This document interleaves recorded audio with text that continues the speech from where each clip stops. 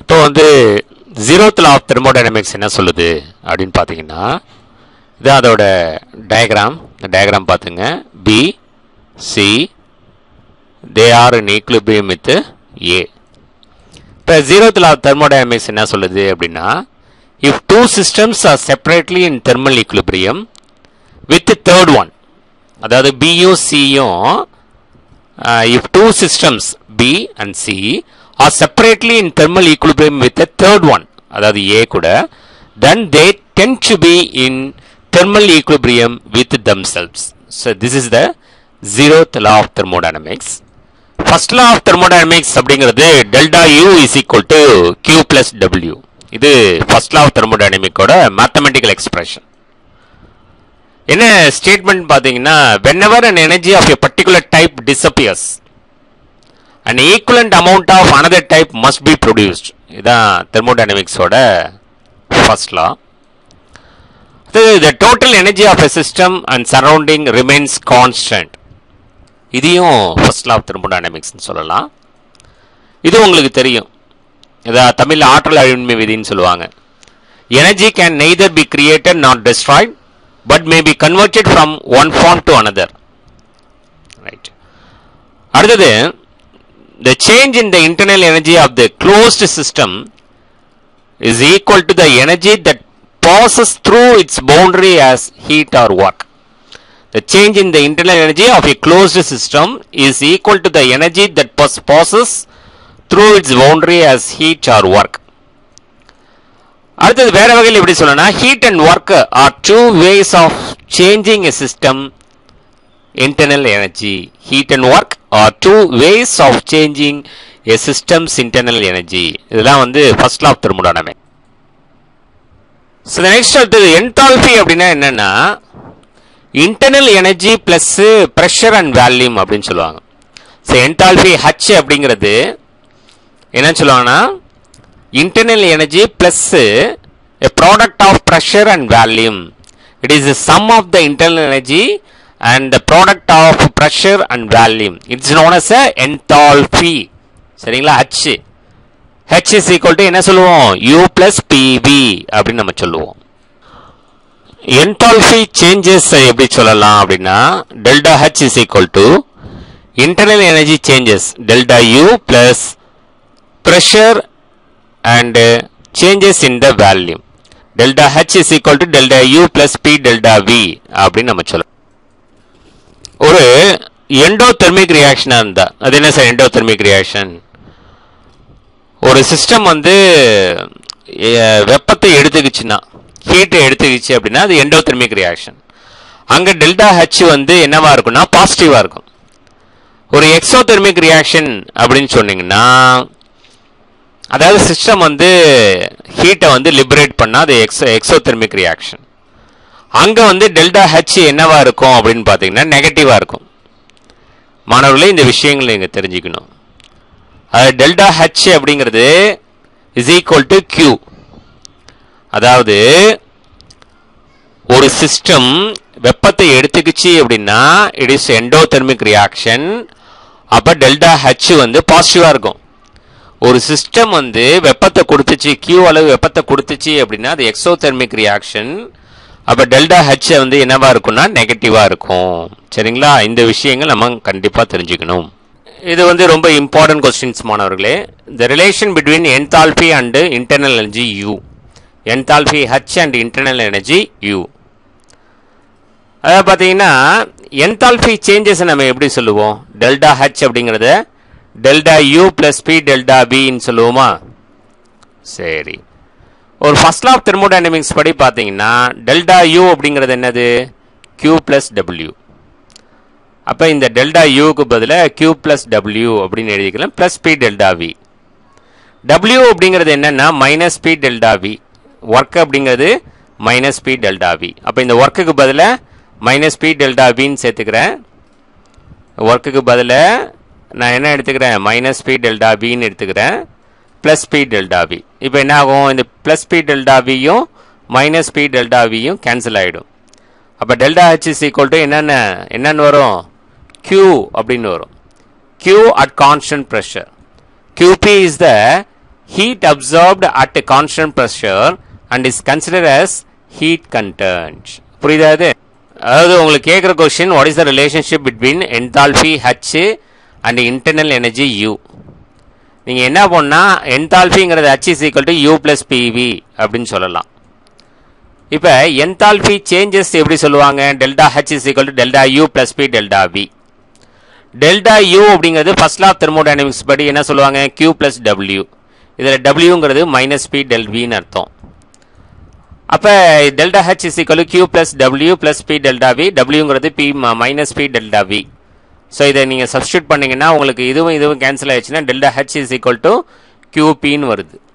அப்படின்னா என்னன்னா QP அப்படின்னா is the heat absorbed at constant pressure and is consider as heat content அப்படின்னு நம்ம சொல்லலாம். டியர் ஸ்டூடெண்ட்ஸ், அதாவது what is heat of combustion அப்படின்னு கேட்பாங்க. What is heat of combustion கேட்பாங்க. அதில் சிம்பிள் வந்து டெல்டா HC. அதாவது என்னன்னா the change in enthalpy changes of a system when 1 mole of the substance is completely burnt in excess of air or oxygen. 1 mole of substance complete நம்ம என்ன பண்றோம்? burn பண்றோம். அப்ப ஏற்படக்கூடிய enthalpy changes தான் நம்ம என்ன சொல்றோம்? heat of combustion அப்படின்னு சொல்றோம். ஓகேவா? பாருங்க மாணவர்களே, அடுத்தது molar heat capacity அப்படின்னா என்ன? Molar heat capacity. இப்போ heat is supply to your system. ஒரு சிஸ்டத்துக்கு ஹீட்டை சப்ளை பண்ணுறோம். அதில் இருக்கிற இந்த சிஸ்டத்தில் இருக்கிற மாலிகூல்ஸ் பார்த்தீங்கன்னா அந்த ஹீட்டை அப்சார்ப் பண்ணி அங்கேயும் இங்கேயும் நகரும். ஏன்னா அது கைனடிக் எனர்ஜி இன்க்ரீஸ் ஆகும். அப்போ which in turn rises the temperature of the system. அப்போ என்ன ஆகும்னா சிஸ்டத்தோட டெம்பரேச்சர் T1லேருந்து T2 இன்க்ரீஸ் ஆகும். அப்போ இன்க்ரீஸ் ஆன டெம்பரேச்சர் என்ன? This increase T2 minus T1 is temperature is directly proportional to the amount of heat. இந்த டெல்டா T இருக்கு பாருங்க, இது வந்து Qக்கு directly proportional இருக்கும், மாஸுக்கு inversely proportional இருக்கும். The amount of heat absorbed and inversely proportional to the mass of the substance. இப்போ delta T is directly proportional to Q, inversely proportional to M அப்படின்னா Q by M is proportional to delta T ன்னு வரும். எப்படி? Q by M. அந்த M இங்க கொண்டு போனா Q is proportional to M and delta T ன்னு வரும். புரியுதா இது?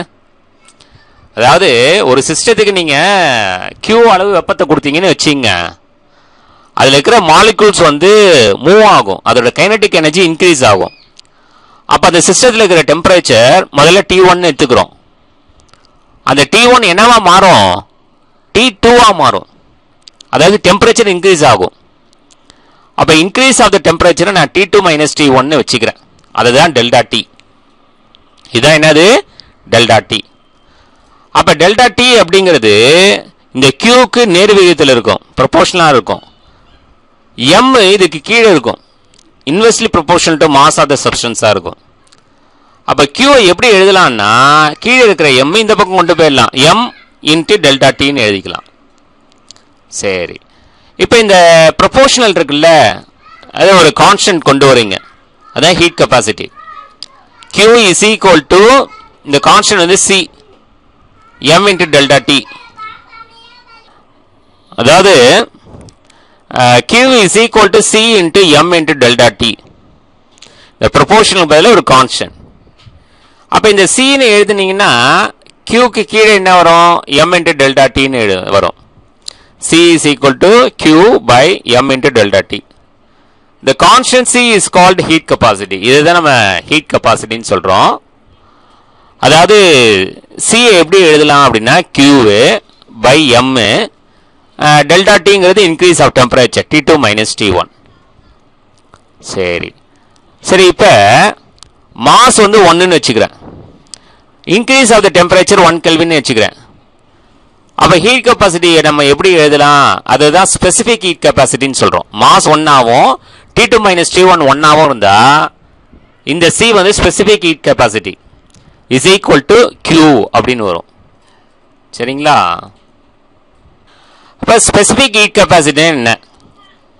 The heat absorbed by 1 kilogram of a substance, and the M வந்து 1 kilogram, to rise its temperature by 1 Kelvin, and the T வந்து T2 minus T1 வந்து 1 Kelvin at a specified temperature. This is called as the heat absorbed by one. This is called as a specific heat capacity. The specific heat capacity of a system is defined as the heat absorbed by 1 kilogram of a substance to rise its temperature by 1 Kelvin at a specified temperature. Heat capacity specific heat capacity அப்படினா என்னன்னு சொன்னோம். அப்படினா என்ன? The heat absorbed by 1 kilogram of a substance to rise its temperature by 1 Kelvin at a specified temperature. அடுத்து molar heat capacity, அதாவது CM அப்படினா என்ன? The amount of heat absorbed by 1 mole of substance to rise its temperature by 1 Kelvin. 1 mole of substance na molar heat capacity. 1 kilogram of substance அப்படினா specific heat capacity. சரிங்களா? அடுத்து the units of SI unit of molar heat capacity என்ன அப்படினா joule per Kelvin per mole. Joule per Kelvin per mole. The molar heat capacities can be expressed either at constant volume ல சொல்லலாம், CV ல சொல்லலாம், இன்னொன்னு CP ல சொல்லலாம், constant pressure ல சொல்லலாம். molar heat capacities எப்படி சொல்லலாம்? constant volume ல சொல்லலாம் CV, constant pressure ல சொல்லலாம் CP. CP என்னன்னா அப்படினா என்ன? molar heat capacity at constant pressure அப்படினா என்னன்னா it is the ratio of changes in enthalpy with respect to changes in temperature at constant pressure. இதான் வந்து CP அப்படிங்கிறது. CV அப்படினா என்ன? அதாவது molar heat capacities at constant volume அப்படினா என்ன? அதாவது it is a ratio between changes in internal energy with respect to changes in temperature at constant volume. இதான் CV. இப்போ CP னா என்ன? CP னா என்னன்னு தெரியுதா?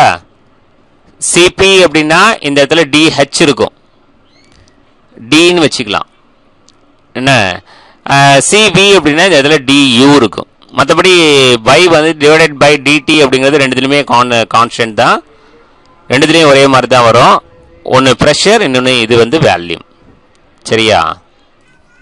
அடுத்தது பாருங்க, my dear students, relationship between CP and CV for an ideal gases. இப்போ என்தால்பி அப்படிங்கிறது H is equal to U plus PVன்னு தெரியும். ஒரு மோல் ஆஃப் அன் ஐடியல் கேஸுக்கு PV is equal to that is N mole அப்படின்னு எடுத்துக்கிட்டா NRTன்னு சொல்லலாம். N mole அப்படின்னா NRT. Right. இப்போ H is equal to it is to be U PVக்கு பதிலாக NRTன்னு நான் போட்டுக்கிறேன்.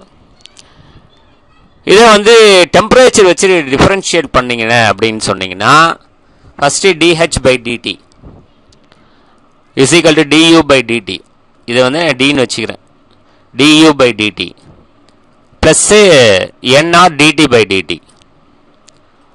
ஸோ இது ரெண்டு கேன்சல் ஆகிடுச்சு அப்படின்னா இந்த டேர்ம் எதை குறிக்குதுன்னா CP, இந்த டேர்ம் எதை குறிக்குதுன்னா CV ப்ளஸ் NRன்னு வருது.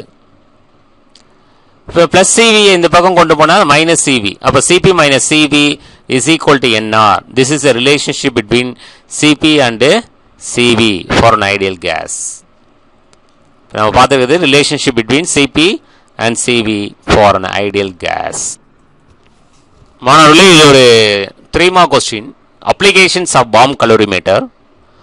Bomb calorimeter is used to determine the amount of heat released in combustion reaction. ஒரு எரியிற வினையில எவ்வளோ ஹீட் ரிலீஸ் ஆனிச்சு அப்படிங்கிறத கண்டுபிடிக்கிறதுக்கு பாம் கலோரிமீட்டர் யூஸ் ஆகுது. ஒரு ஃபுட்டோட கலோரிஃபிக் வேல்யூவை டிட்டர்மைன் பண்ண it is use to determine the calorific value of food. இதுக்கு பாம் கலோரிமீட்டர் யூஸ் ஆகுது. Bomb calorimeter is used in many industries such S metabolic industry, food processing, explosive testing etcetera. இதிலெல்லாம் bomb calorimeter use ஆகுது.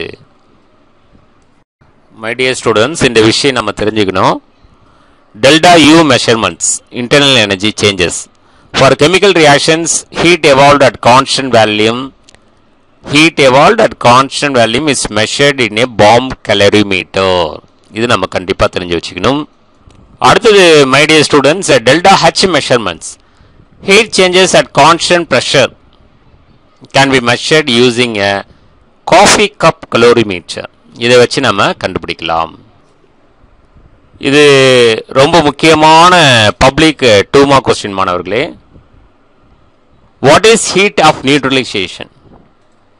இது எப்படி சொல்லணும்னா the change in enthalpy when 1 gram equivalent of an acid is completely neutralized by 1 gram equivalent of a base in dilute solution.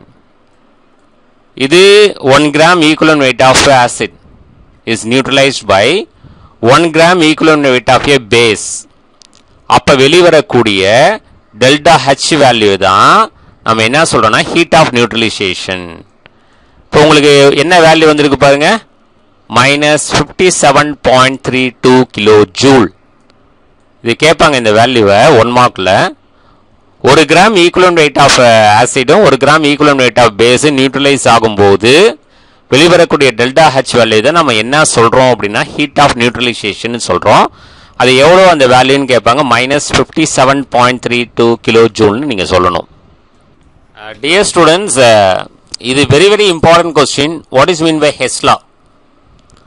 அதாவது தமிழில் என்ன சொல்லுவாங்கன்னா, ஒரு ரியாக்ஷன் ஒரு சிங்கிள் ஸ்டெப்ல நடந்தாலும் இல்லை மல்டி ஸ்டெப்ல நடந்தாலும் அதோட என்தால்பியில் எந்த சேஞ்சஸும் இருக்காது, அதாவது எனர்ஜியில் எந்த ஒரு சேஞ்சஸும் இருக்காது.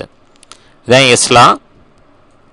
அதாவது என்னன்னா, இந்த enthalpy change of a reaction அது கான்ஸ்டன்ட் வேல்யூல நடந்தாலும் சரி அல்லது கான்ஸ்டன்ட் ப்ரெஷர்ல நடந்தாலும் சரி is the same whether it take place in a single step or multi steps. இதுதான் வந்து ஹெஸ் லா. அதாவது enthalpy is not changes whether a reaction is takes place in a single step or multi step is known as என்ன லா? அது has லா. பாருங்களேன், இந்த diagram பாருங்களேன், ஏலேருந்து B கிடைக்குது product. அப்ப வெளிவரக்கூடிய டெல்டா ஹெச்சா இருக்கட்டும், அது சிங்கிள் ஸ்டெப்ல நடக்குது. ஏ எக்ஸா மாறி எக்ஸ் ஒய்யா மாறி மறுபடியும் ஒய் பியா மாறுது பாருங்க. அந்த வேல்யூ இங்க delta H1 delta H2 delta H3. அதாவது delta H1 delta H2 delta H3 is equal to delta HR. இதான் எஸ்லா சொல்லுது. ஏ டைரக்டா ப்ராடக்டா மாறினாலும் சரி சிங்கிள் ஸ்டெப்ல, இல்ல வந்து மல்டி ஸ்டெப்ல ஏ டு எக்ஸ் ஆகி எக்ஸ் ஒய் ஆகி ஒய் வந்து ப்ராடக்டா மாறினாலும் சரி, அங்க டெல்டா ஹெச்ல எந்த ஒரு சேஞ்சஸும் இருக்காது. இது என்ன வேல்யூவோ அந்த வேல்யூ தான் இந்த மூணுத்தையும் கூட்டினீங்கன்னா delta H1 delta H2 delta H3 இது மூணுத்தையும் கூட்டினீங்கன்னா அந்த வேல்யூ சமமா இருக்கும் அப்படின்னு சொல்லுது. சரிங்களா? புரியுதா? இது இப்போ இதோட வேல்யூ 300ன்னு ஒரு அசம்ஷன்ல வச்சுங்க. டெல்டா HR இது 100 இது 100 இது 100. அப்போ டோட்டலா எத்தனை இருந்துருச்சு? 300. அப்போ ரியாக்ஷன் சிங்கிள் ஸ்டெப்ல நடந்தாலும் மல்டி ஸ்டெப்ல நடந்தாலும் அதோட டெல்டா ஹெச் மதிப்புல என்ன ஆகல? மாற்றம் இல்லை. இதான் எஸ் லா அப்படிங்கிறது. சரிங்களா? Dear students, what is thermodynamics second law? Second law of தெர்மோடைனமிக்ஸ்னா என்ன? It helps to predict whether the reaction is feasible or not. அதாவது ரியாக்ஷன் நடக்குமா நடக்காதான்னு சொல்லுது. And also டெல்ஸ் the direction of the flow of heat. இதை பற்றி சொல்கிறது தான் second law of thermodynamics. அதுக்கப்புறம் இந்த செகண்ட் லா ஆஃப் தெர்மோடைனமிக்ஸ் ஒரு குவான்டிட்டி இன்ட்ரடியூஸ் பண்ணுது, அதான் என்ட்ரோபி அப்படிங்கிறது. என்ட்ரோபி அப்படின்னு சொல்லக்கூடிய ஒரு ப்ராசஸை நியூ தெர்மோடைனமிக் குவான்டிட்டியை இன்ட்ரடியூஸ் பண்ணுது. சார் என்ட்ரோபினா என்ன sir? What is entropy? Entropy அது ஒரு மெஷர்மெண்ட். எதை பத்தி மெஷர்மெண்ட்னா randomness R disorder lines of the system. ஒரு சிஸ்டத்தில் இருக்கக்கூடிய ரேண்டம் பத்திய மெஷர்மெண்ட். இப்ப ஒரு டெஸ்கில் ஒரு 20 பென்சிலை ஒழுங்கா அடுக்கி வைங்க, அது ஆர்டரா இருக்கு. அதே டெஸ்கில் ஓங்கி நல்ல உங்க விசையை கொடுத்து ஒரு அடிங்க, கொஞ்சம் கொஞ்சம் சிதறும் இல்லை பென்சிலு. அது டிஸார்டர். எவ்வளோ சிதறி இருக்குன்னு பாருங்க, அதுதான் என்ட்ரோபி. சரிங்களா? என்ட்ரோபி அப்படிங்கிறது it is a measure of the randomness R disorder of the system. இது ஒரு முக்கியமான ஒரு 2 மார்க் கொஸ்டின் மாணவர்களே. என்ட்ரோபி ஸ்டேட்மெண்ட்னா என்ன? whenever a spontaneous process takes place, it is accompanied by increase the total entropy of the universe. ஒரு spontaneous processக்கு entropy increases ஆயிட்டே இருக்கும். இதான் entropy statement. தானா நடக்கிற ரியாக்ஷனுக்கு entropy increase ஆகும். For a spontaneous process, the entropy is increases. இப்போ ஆத்து தண்ணி ஆவியாகிறது, ஆறு கடல் இந்த மாதிரி தண்ணி ஆவியாகிறது, இது தானா நடக்கும்ல. அப்போ தானா நடக்கிற எல்லா ரியாக்ஷனுக்கும் என்ட்ரோபி இன்க்ரீஸ் ஆகும். என்ட்ரோபி இன்க்ரீசஸ் ஆகும். அடுத்தது மாணவர்களே, இது வெரி இம்பார்ட்டன்ட் ஒரு 3 mark question. What is kelvin blank statement? Kelvin blank ஸ்டேட்மெண்ட்னா என்ன? அது இதை சிம்பிளா சொல்லிடலாமா? ஒரு 100% எஃபிஷியன்டான மிஷினை உண்டாக்க முடியாது. We cannot create 100% efficient machine. அது முழுசா ஒரிஜின ஹீட்டை முழுசா ஒர்க்கா மாற்ற முடியாது. முழுசா ஹீட்டை ஒர்க்கா அந்த இன்ஜினால மாற்ற முடியாது. சம் அமௌண்ட் ஆஃப் ஹீட்டை லிபரேட் பண்ணும். இப்போ ஒரு டிவிஎஸ் 50 இருக்குன்னு வச்சுங்க. அந்த டிவிஎஸ் 50ல இன்ஜின்ல ஒரு டிராப் ஆஃப் பெட்ரோல் படுது உள்ள. அப்ப அந்த பெட்ரோல் எரிஞ்சுதான் அந்த இன்ஜின் ஸ்டார்ட் ஆகி அந்த வெப்ப ஆற்றல் கைனடிக் எனர்ஜியா மாறி வீல் மூவ் ஆகுது. அப்ப அந்த வெப்பத்தை முழுசா கைனடிக் எனர்ஜியா மாத்திருக்கு அப்படின்னு சொன்னா அந்த இன்ஜின் 100% இன்ஜின். அப்ப அந்த இன்ஜினை டச் பண்ணா நம்ம ஹீட்டா இருக்கக்கூடாது. ஏன்னா அந்த ஹீட்டை தான் கம்ப்ளீட்டா ஒர்க்கா மாத்திருது இல்லையா? ஆனா அது அப்படி நடக்குதா? எந்த ஒரு பைக் எடுத்துக்கிட்டாலும், அது டிவிஎஸ் 50 தான் இல்லை, எந்த ஒரு பைக் எடுத்துக்கிட்டாலும், ஆக்டிவா, ஹீரோ, டிவிஎஸ் எதை எடுத்துக்கிட்டாலும் சரி, BMW பைக்கு, எந்த பைக் எடுத்துக்கிட்டாலும் சரி, அந்த மிஷினால அந்த ஆற்றலை முழுசா என்னவா மாற்ற முடியாது, வேலையா மாற்ற முடியாது. அப்போ ஒரு மிஷின் அப்படிங்கிறது என்ன பர்சன்ட் கிடையாது, 100% கிடையாது. இதான் கெல்வின் பிளாங்க் ஸ்டேட்மெண்ட்ல சொல்லியிருக்காங்க. இப்போ கெல்வின் பிளாங்க் ஸ்டேட்மெண்ட் சொல்லுங்க. It is impossible to take the heat from a hotter reservoir and convert it completely into work. சொன்னோம் இல்லையா? ஹீட்டை கம்ப்ளீட்டா ஒர்க்கா மாற்ற முடியாது. By a cyclic process without transferring a part of the heat to a Coulter reservoir. This is the kelvin blank statement. இதுக்கு நம்ம எதிர்பார்ப்பு என்னன்னா, we cannot create 100% efficient machine. It cannot convert the heat into completely work. Some amount of heat liberated to the surrounding. இதுதான் விஷயம் இந்த kelvin blank statement. இதை கூட சொல்லலாம். கிளாஷியஸ் ஸ்டேட்மெண்ட் பாருங்க. இது என்ன அப்படின்னா, this statement recognize the heat flows spontaneously from hot objects to cold object. இப்போ உங்க கையில ஒரு இரும்பு கம்பி இருக்கு, அதை கொண்டு போய் அடுப்புல வைக்கிறீங்க. அடுப்பு சூடு ஏற ஏற அந்த ஹீட் அப்படியே ஹாட்டான பகுதியிலேருந்து உங்க கையில உள்ள கோல்டான பகுதிக்கு கடத்தப்படும். இதோட ரிவர்ஸ் நடக்குமானா நடக்காது. அதாவது கோல்டான பகுதியிலேருந்து ஹாட்டான பகுதிக்கு ஹீட்டு போகுமானா போகாது. அங்க நீங்க ஏதாவது ஒரு வேலை செய்யணும். ஒரு பனிக்கட்டியை கொண்டு வைக்கலாம். இந்த மாதிரி ஏதாவது ஒரு வேலை செஞ்சா மட்டும்தான். பாருங்க இந்த கிளாஷியஸ் ஸ்டேட்மெண்ட் பாருங்க. This statement recognizes that heat flows spontaneously from hot objects to cold objects, and to get in flow in the opposite direction we have to spend some work. சரி, அடுத்து கிவ்ஸ் ஃப்ரீ எனர்ஜி என்ன? இது ரொம்ப important students. Gives free energy. Gives free energy G is equal to enthalpy minus temperature and entropy. G is equal to H minus Ts. இது gives free energy changes அப்படின்னா delta G is equal to delta H minus T delta S ன்னு சொல்லலாம். இப்ப இந்த delta G வச்சு நீங்க ரியாக்ஷனை கணிக்கலாம். delta G யும் delta H யும் நெகட்டிவா இருந்ததுன்னு வச்சுங்களேன், delta S வந்து பாசிட்டிவா இருக்கும். அப்ப ரியாக்ஷன் தானா நடக்கும், ஸ்பான்டேனியஸ். இதே ரியாக்ஷன் நான் ஸ்பான்டேனியஸ் அப்படின்னு சொன்னா இதோட ஆப்போசிட் டைரக்ஷன். அதாவது டெல்டா G பாசிட்டிவாகவும் டெல்டா H பாசிட்டிவாகவும் இருந்தா டெல்டா S நெகட்டிவா இருக்கும். the reaction is நான் ஸ்பான்டேனியஸ், தானா நடக்காது. ஒரு ரியாக்ஷன் ஈக்குலிபிரியமா இருக்கு அப்படின்னு சொன்னா டெல்டா G ஜீரோவா இருக்கும், டெல்டா H ஜீரோவா இருக்கும், டெல்டா S ஜீரோவா இருக்கும். சரியா? அடுத்து இந்த லெசன்ல இந்த ஒரு கொஸ்டின் பாருங்க students, my dear students. What is thermodynamic third law? அதாவது 0 கெல்வின்ல என்ட்ரோபி வந்து 0 ஃபார் எதுக்குன்னா perfectly crystalline மெட்டீரியலுக்கு. the entropy of a perfectly crystalline material at absolute 0 Kelvin is 0 அப்படிங்கிறது தெர்மோடைனமிக்ஸோட தேர்ட் லா. ஓகேவா?